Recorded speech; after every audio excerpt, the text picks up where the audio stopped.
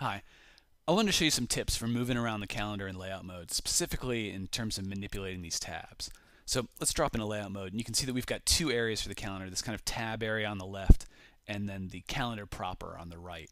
And they both have tabs in them, so let's check it out. The tabs are manipulated according to these orange instructions. So it's saying to grab this and drag it out of the way. I've just held down the shift key so it doesn't move left to right, it just moves straight up. And now you can see that I've revealed kind of these native tabs below that. So if I wanted to change these around or change the name of them, I can kind of double click here and work in the tab selector. But I also want to make changes to these objects too, right? If I rename this from filters, I'll want to change this label. And this group of objects, I'm just going to temporarily lock, arrange, lock this so here so that I can drag from it. This group of objects exists on every tab. So I have a different one, a different one of these on settings and a different one of these on sources. So it can be a little work if you want to add a tab here. You're just going to have to change it on each of the 5 tabs here, but pretty straightforward. So if you want to work with one of the tabs in layout mode, again, drag this guy out of the way, click on the tab you're interested in, and then you can kind of get to work with this stuff in layout mode. Working with the tabs on the other side, and when I put this back, I just want to nudge it until that line goes away, and then move it 1 pixel up so that the line is back. Let's switch over to the layout that doesn't have that side menu and talk about these tabs over here. Same kind of thing. Drag the grouped objects below up and out of the way. So I grab this, I hold down the shift key so that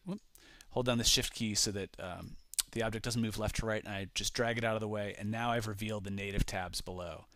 I can double click on one and bring up the tab controller if I want to change the default tab to be something other than the day view. And some of the tabs within here have tabs. So if I go to the day view, you can see that I have 2 tabs here.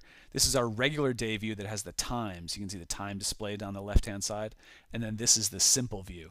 So if I want to work on those fields, or on fields from those tabs, that's how I do it here.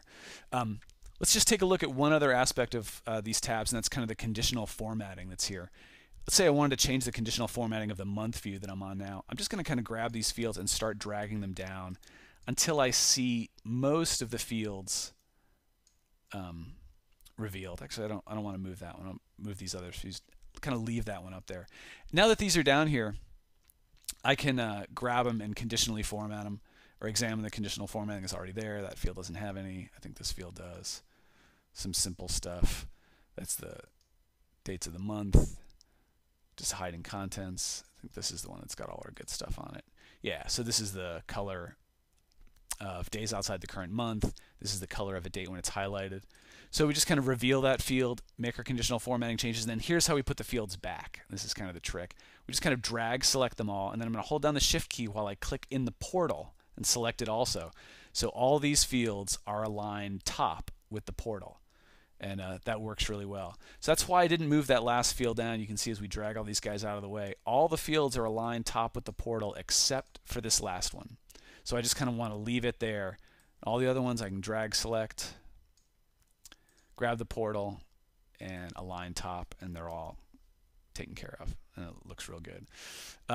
Switch back to the month view. So you can work with the tab control up here and out of the way if you want, but the calendar feels a little funky like that. It's fine when you're developing, but for when your users come back, you're going to want to grab this guy, drag it back down, and re-enter browse mode, and then everything will be as you expect it.